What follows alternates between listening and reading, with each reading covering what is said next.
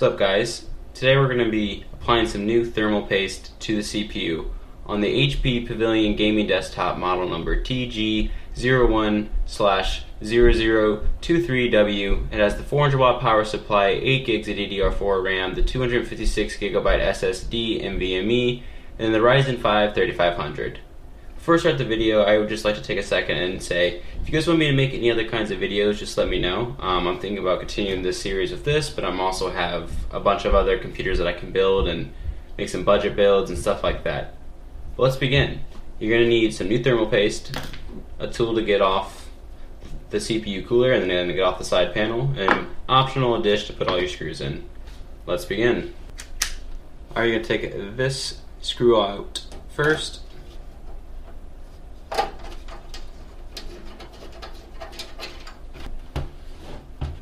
And then you can slide the panel that way.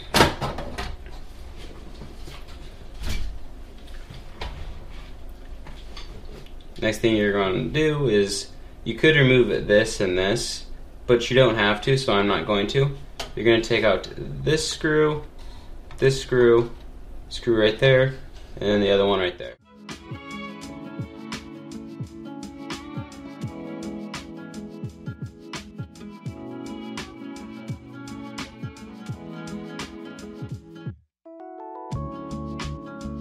Alright, once you do that, you pull this up.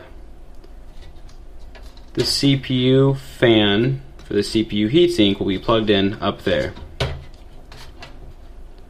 Undo that, and you can see where it goes because it says CPU fan.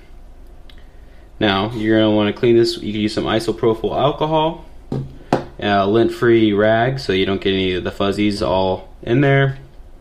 And I'll get back to you guys once I clean it. So just like that. Once your CPU is all clean and your heat sink's all clean too, take your thermal paste and you want to put about the size of a pea right there in the center.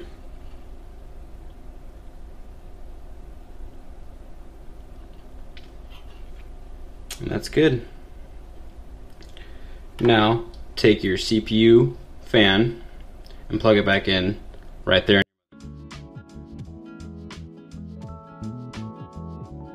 Now whenever you're tightening up these 4 little screws, you're going to do it in increments. So do this one a little bit, then do that one, then do this one, and then do that one a little bit. And keep doing it equally until it's all the way tight.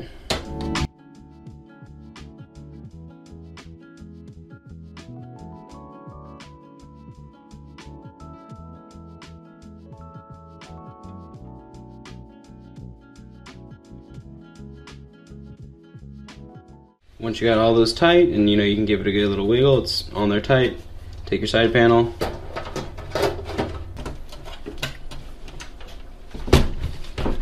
then reapply the screw,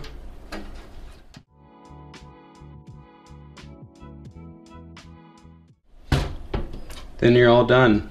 Thanks for watching, guys, and I hope you guys enjoyed the video. I also wanted to give a quick shout out to everyone who's subscribed and continues to support my channel. It means a lot to me. Just let me know, like I said earlier in the video, with what content you guys want to see. I can continue doing this, or I can, spice it up and do some other things.